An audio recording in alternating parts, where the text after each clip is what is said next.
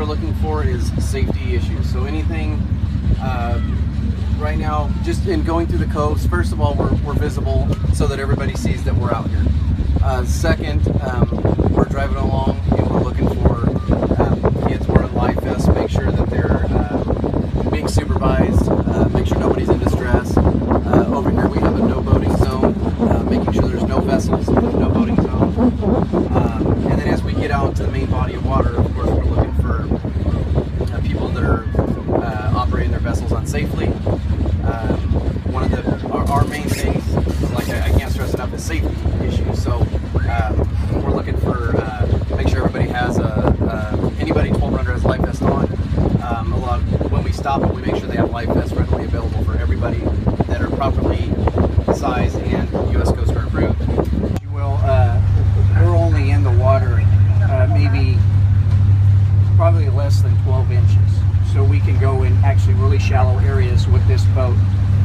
Its propulsion system is a jet drive, so there's no prop or any moving parts that are in the water, which is also a good safety thing too. Is as we're going right now, we're going into the buoy line and a swim area, so I don't have a propeller or anything out there while I'm patrolling that I have to worry about somebody getting hurt from a prop strike or a propeller strike.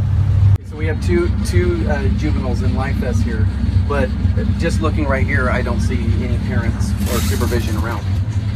I see somebody popped out over here at the top. So there's somebody up here, but that's still a pretty big distance. You got somebody, I'd say, roughly 50 feet away from the kids. That's a long distance if they were to start to be in distress. Your parents know you're swimming? Okay. Have fun. Here's the thing, I can't make you wear life jackets. I just strongly suggest it. Because you probably paid like $5-6 for that at Target or Walmart or something. If that popped, you have no way other than swim back, and it's a pretty far distance.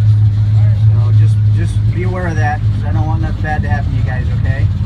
So be careful. All right, guys, have a good day. It's actually a brand new buoy, because when we were looking for the last gentleman that drowned, we broke the buoy off on accident. Us or fire department when we were searching for the victim.